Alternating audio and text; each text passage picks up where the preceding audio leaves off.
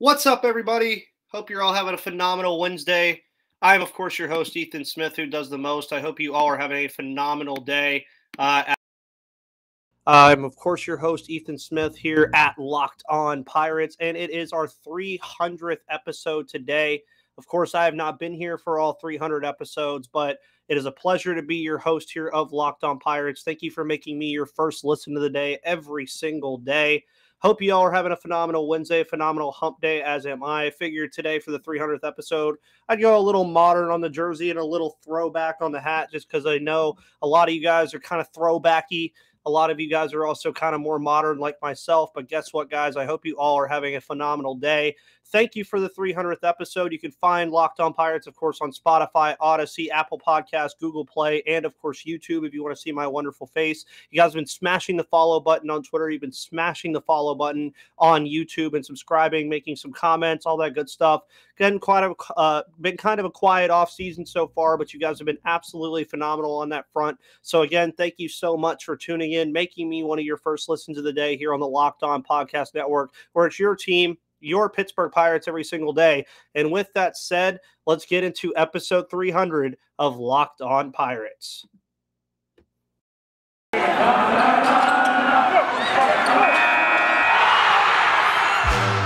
You are Locked On Pirates, your daily Pittsburgh Pirates podcast. Part of the Locked On Podcast Network, your team every day.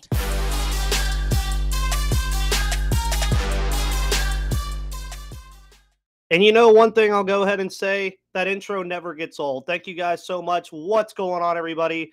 It is your host of the Locked On Pirates podcast, Ethan Smith. Hope you all are having a phenomenal day today. I hope everybody's doing well. Hope the weather isn't too bad up there in Pittsburgh. It's not too bad down here. Wherever you may be listening, however you may be listening, thank you for tuning in as you always do for the past 299 episodes. I, of course, as I mentioned before, have not been here the entire time. But I've been here for a pretty long time. I will say that. I just hit my 1 year a couple weeks ago. You guys always go through everything with me. I really appreciate it so much.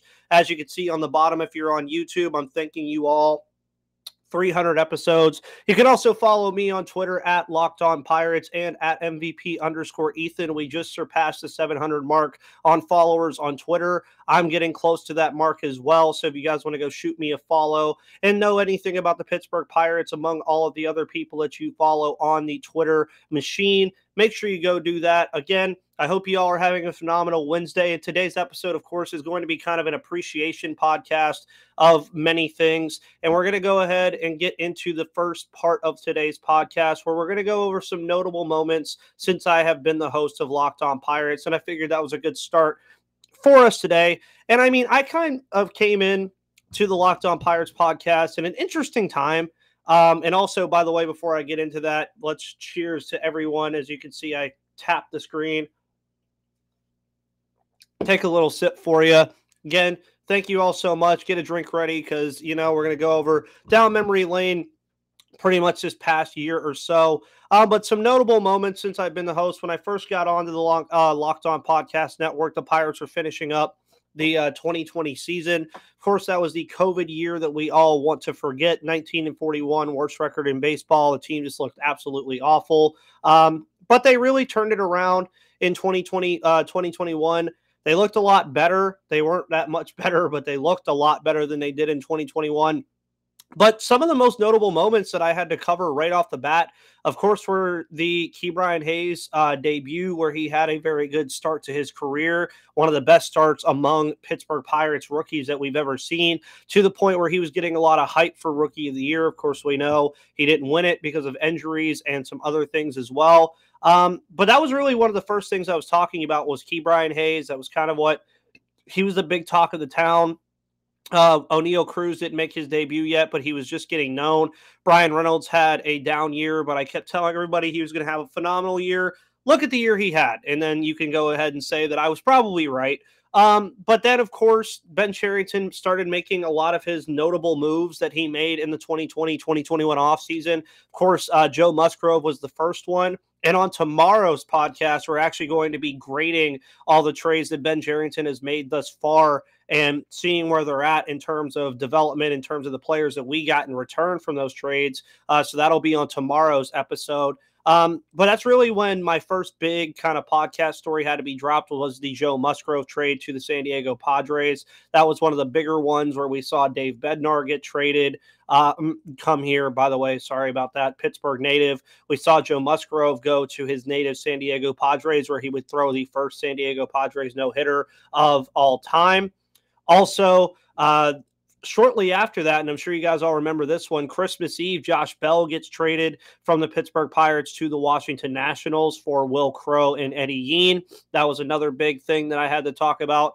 Other offseason stuff, they brought in Todd Frazier later in the offseason. That was another notable moment that I had to cover as well. And then going back on the trade front, Jameson Taillon to the New York Yankees was the third big one, and that one, I believe, not to give a spoiler, has probably been the best one that Cherington has made so far that we've seen the direct impacts from, featuring Roansy Contreras and Diego Castillo and those guys as well. Well, Diego Castillo was from the Clay Holmes trade, I believe. But also, I mean, again, then the season came along. I got to be with you guys when Ke'Bryan Hayes hit the first home run of the season for the Pittsburgh Pirates against Chicago. If you were on Spotify Green Room at the time, you heard that I was going absolutely nuts. A lot of the hosts know that as well. And then some other notable things. I was on the Locked On MLB podcast pretty early when I first got onto the network. Of course, our pal Sully over there, Paul Francis Sullivan, please call him Sully, he just opened his arms to me and said, hey, man, I like the Pirates. I want to come talk to you about it. I want to see what you're all about.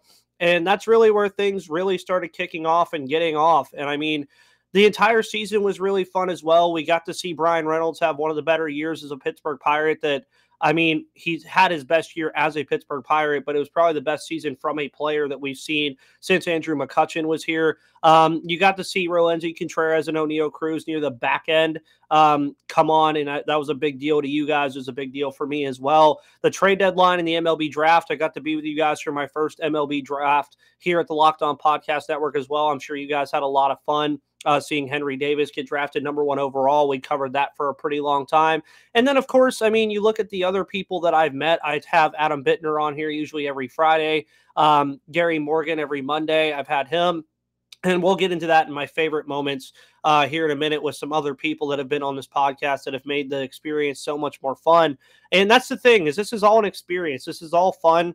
I never thought I'd see myself podcasting, but now you guys have kind of become like an extended family to me in a way. I mean, I could name a bunch of guys that always are like liking and commenting. Reen Maurice, Baseball and Death. He's one of the guys that's always liking my stuff. Pirates Drew, who does the scorecards, he's always liking stuff. Anthony Murphy, he's been doing things as well. Gary Morgan, of course, he's very awesome. Adam Bittner has also been on here a lot. I mean, even Charles Hayes, the father of Ke'Bryan Hayes, he followed us at one point this past year. He's very awesome. He interacts every once in a while. There's just so many fun guys on Twitter that you can find to talk about the Pittsburgh Pirates, but also you guys choose to come listen to my podcast all the time and listen to my opinions on the Pittsburgh Pirates. Even though I'm not credentialed or anything, you guys always open your arms up to me. You open your ears, you listen, you always give comments. If I'm wrong, you guys let me know I'm wrong, and then I right my wrongs. And those are some notable moments. I mean, you also look at like the Jacob Stallings home run against the New York Mets. The walk-off was pretty fun. We've seen like the trade deadline. We've seen all of the crossovers and all that stuff.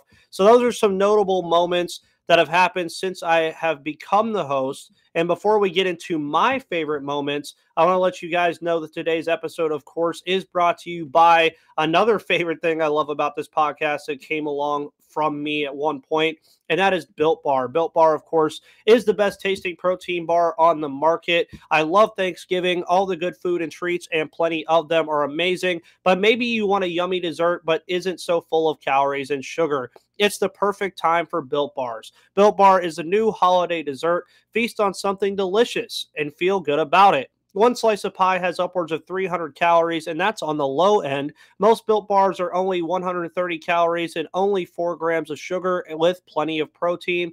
Low calorie, low carb, low fat, high protein, covered in 100% real chocolate. Built Bar is a great option for when you're hungry. If Thanksgiving isn't coming soon enough, go to Built Bar and have one or two while you're in the middle of waiting for that wonderful turkey and stuffing that you love so much. Share some of your family gatherings as well. It will make things less awkward. Maybe Aunt Betty hasn't tried a Built Bar yet. New surprises are also coming all month. Limited time flavors are arriving at BuiltBar.com regularly, so check the site often. There's nothing like a Built Bar Black Friday either. Mark your calendar. Black Friday will be a huge event with all sorts of surprises. Go to Built Bar right now and use the promo code LOCK15 and you'll get 15% off of your order when you use that promo code LOCK15 at BuiltBar.com. Now, those were some notable moments of things that have happened and things that just kind of popped in my head. But what are some of the favorite moments? Well, of course, I already named one.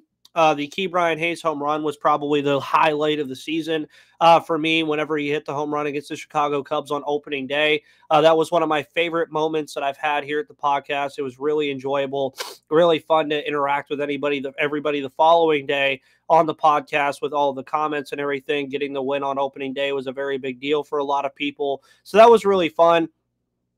Just the crossovers that I get to do with a lot of the hosts. Of course, some of the hosts have changed. Gabrielle Starr, who was one of the hosts of Locked On Red Sox, we did a lot of fun stuff together on here where we had some talks about Ben Cherington, the Boston Red Sox, and the Pittsburgh Pirates. Of course, I've already mentioned my pal Sully, Paul Francis Sullivan, over at Locked On MLB. We've done a lot of talking about trade deadline stuff. Remember recently Tyler Anderson and his trade dilemma thing that was going on with if he got traded or not, or if he did. Javier Reyes, one of the funniest guys on the network over at Locked On Padres. Me and him, of course, have talked a couple of times amidst the Joe Musgrove and the Adam Frazier trades. You just saw Dan Wilson last week at Locked On Phillies. He's a really fun guy as well. Paul Holden at Locked On Rockies. He's one of the newer guys. We did a crossover with him as well. That was very fun to listen to and stuff like that. It's just really fun when I have a lot of these people on. Stacey Gotsulias as well over at Locked On Yankees. She's very fun. Eric Hausman and H-Town Wheelhouse over at Locked On Astros. They're a very fun group. Jason Burke over at Locked On A's. And, of course, in my own division, I mean, Lucas Smith, you guys have heard his voice and name a lot over at Locked On Cardinals. Jeff Carr, or Jeffrey Carr, as I like to call him sometimes, over at Locked On Reds is actually our new channel coordinator.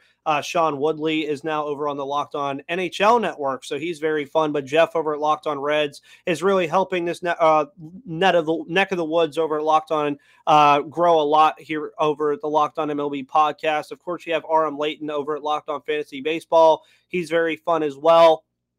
I mean, there's just a plenty amount of guys. Dylan Short over at Locked On Braves.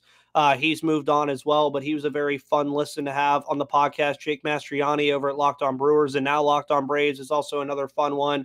Locked On Cubs. Comedian Joe Kilgallen was actually a host here. The hosts have changed a little bit also, but it's always fun to talk to division rivals, especially just because, I mean, you get a different perspective from the idea that you can actually have a civil conversation with a Cubs fan or a Cardinals fan or a Reds fan or a Brewers fan and not have to hear, oh, the Pirates are this, the Pirates are that, blah, blah, blah. The Cubs did this, blah, blah, blah. You don't have to hear any of that. You actually get to just have a civil baseball conversation, and it's very fun to do. And I mean, I just enjoy everybody on the network. I enjoy you guys as well. Some of my other favorite moments, as I mentioned already, the Jacob Stallings home run, the walk-off against the Mets was very fun. I already mentioned Roansy Contreras and O'Neal Cruz's debuts. Those were very fun to cover. They were very fun to watch. Of course, O'Neal Cruz and Roansy Contreras are two of my favorite guys in the entire prospect system right now. So I'm very excited to see what they bring to the table in 2022. And you guys already know that I'm going to be covering that extensively for the remainder of the offseason and whenever they do eventually come up in 2022. But I also have to say, one of the favorite moments that I've had amongst a lot of them is just the player interviews. You guys, they come every once in a while. Some of the guys in the system and some of the guys even on the major league roster have come onto the podcast before, and they've had a good time with me. Most notably, some of them, Nick Gonzalez, the 20 first-round pick by the Pittsburgh Pirates out of New Mexico State, came on the podcast. He was very fun. His dad is really cool as well. He follows the podcast. Anthony Alford, the outfielder, he talked to me in spring training. That was a very fun talk, learning a lot about him, learning about his development, coming over from Toronto to Pittsburgh and how he feels he's moving forward as a player. Travis Swaggerty, who recently got married not too long ago, was also on the podcast. He's a very fun guy as well, very talkative, very fun outfielder who we could also be seeing debut in 2022 as well. Most recently, I believe our most recent player interview was with Mason Martin, the power hitting first baseman. Man, that guy is fun. Seeing him talk about how the clubhouse down in Altoona was changing a little bit with the trades and everything, but they were welcoming everybody in. He's very excited to come to Pittsburgh and help as well. And I think that's everybody that I've interviewed. I, of course, have contacted some other guys as well. It's just a hit or miss sometimes, but it is very fun to talk to the players, get a kind of grasp on where they're feeling, what they're doing. And I mean, you really like to hear the stories too, because I mean, for the most part, we see them as players. We see them in the batter's box. We see them in that, but it's really fun to get to know them as people. I like always asking them if they've ever been to Permane Brothers, what their favorite Permane sandwich is, what their off-season plans are, how they attack the regular season, how they fix things in their game, how they got into baseball, period. That's one thing I also love to ask a lot of them as well. And I mean, I'm hoping for more player interviews in the future, especially with some of the bigger name guys. They're just really fun to have on, and that's just what I enjoy about it the most. And also, like, having you guys, again, comment and stuff. I always tell you, if any of you guys listening want to come on the podcast and just talk some Pirates baseball, talk anything that we want to talk about, just let me know. I will always set up to have you guys on here. I will always make sure that I make you, the listener, the priority, because that's what you're here for. Because if I didn't have listeners, what would I be doing a podcast for? It's kind of the point. And you guys have helped me grow so much over the last couple months and the entire year. I mean, it's been a very fun calendar year so far, but of course, we're not over yet. Nothing's over yet. We're really coming out with a lot more stuff. A lot of things are going to be coming in the future as well. It's going to be a fun next couple months, depending on how the CBA works out. But even if it does end up stopping baseball, we're going to find stuff to talk about. We're going to, we can make some games. We can talk about some stuff from the past. I'm going to really start dwelling into that. A lot of the past things that the Pirates have done that were really good for the team and everything. But those are some of my favorite moments. And before we get into what we can expect in the future, I want to go ahead and let you guys know that if you want to win some money, and as I always say, don't listen to me, go to betonline.ag. BetOnline, of course, is back and better than ever. A new web interface for the start of the basketball season is here, and more props, odds, and lines are also here than ever before.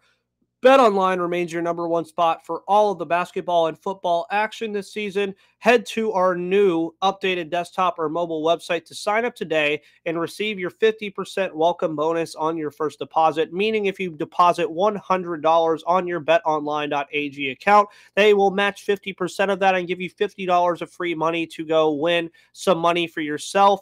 Just make sure you use the promo code, if you're on YouTube, at the bottom of the screen, locked on in all capital letters to receive your bonus. From basketball, football, hockey, NHL, well, hockey is the NHL, but maybe you want to bet on the AHL too, boxing and UFC, also right to your favorite Vegas casino games like blackjack, slots, and, poker. Don't wait to take advantage of all of the amazing offers available for the 2021 and 2022 season.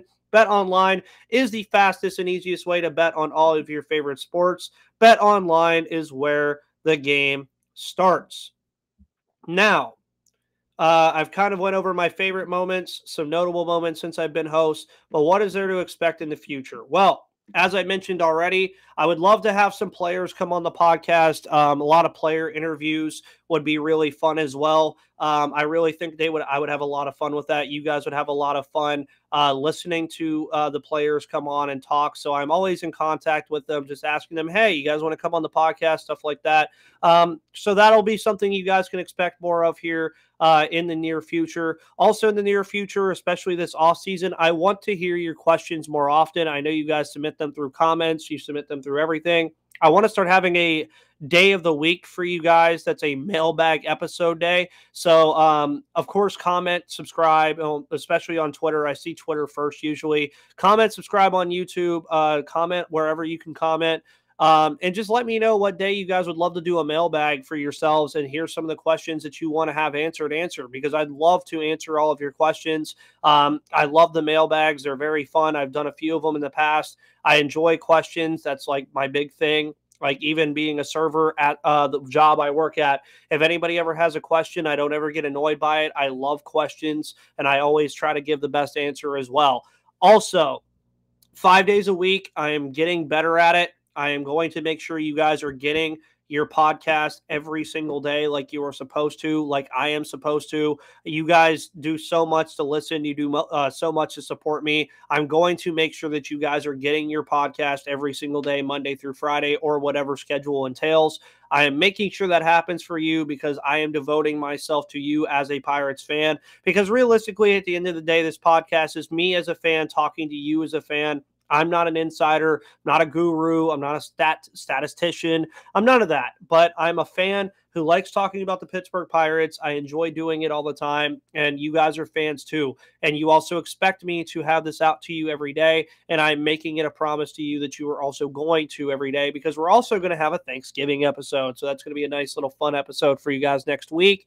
And then, of course, we're going to be going a little bit deeper, as I said, into like the Pirates history, like 79, 60. We're going to start kind of deep diving into that area as well a little bit more this offseason. Talk about some stuff that the Pirates could take from way back in the day. Of course, things are very different now, but some things the Pirates today can learn from the championship teams or the Pirates of the early 90s and late 70s and even 2013 through 2015, and how the Pirates and Ben Cherington can really build and learn from those teams as well. The content is also going to be very fun. I'm trying to make it a lot more interactive. I want you guys to also be on YouTube a lot more. I enjoy YouTube. I didn't think I would, but I really enjoy it. It's very fun. I have a very good time on YouTube. I just like seeing graphics and everything and having all that good stuff. So you guys make sure you keep smashing the subscribe button and comment and like button on YouTube. But with that said, guys, thank you so much for episode 300. All I can say again is thank you so much for tuning in every single day. Thank you for making me your first listen here at the Locked On Podcast Network. Shouts out to Locked On Penguins host Hunter Hodes, Locked On Steelers host Christopher Carter, Locked On Pitt hosts. Thank you for all of them, Penn State, all that good stuff. All those people that are all around here that you might also listen to, thank you for them. They've all been very helpful. They have all had me on their podcast before, I believe. So they're also all really great people. Make sure you always come follow me as well. Again, we're going to be having a lot of fun here in year 2. The next 300 episodes are going to be really fun. And I really hope that we can get to 412 episodes, because once we get to Pittsburgh Day episode, that's going to be very fun. 412. We're going to get there together, guys. But as mentioned before, I am, of course, your host, Ethan Smith of the Locked On Pirates podcast. You can follow me on Twitter at MVP_Ethan. You can follow the podcast at Locked On Pirates on Twitter as well. You can follow the podcast on Apple Podcasts, Odyssey, Spotify, Google Play, wherever you get your major podcasts. And don't forget to come subscribe and like on YouTube as well. Guys, thank you so much. Hope you have all had a phenomenal Wednesday, as I have as well. You can come see my beautiful face on YouTube anytime. You can comment on Twitter anytime you would like. I am pretty much available most of the time, so I will definitely get to your comments. But guys, thank you so much. You can see I have the heart hand up. You guys are amazing. Keep up the good work with coming and listening to me and making me your first listen of the day every single day. And another listen that you should also give every single day is Locked On Bets. Your boy Q and those guys are on a hot streak right now. They've won 12 out of their last 14 weeks, so go win some money. Guys, it's your host, Ethan Smith, who does the most. And until tomorrow, I will see you on the flip side. Thank you, guys.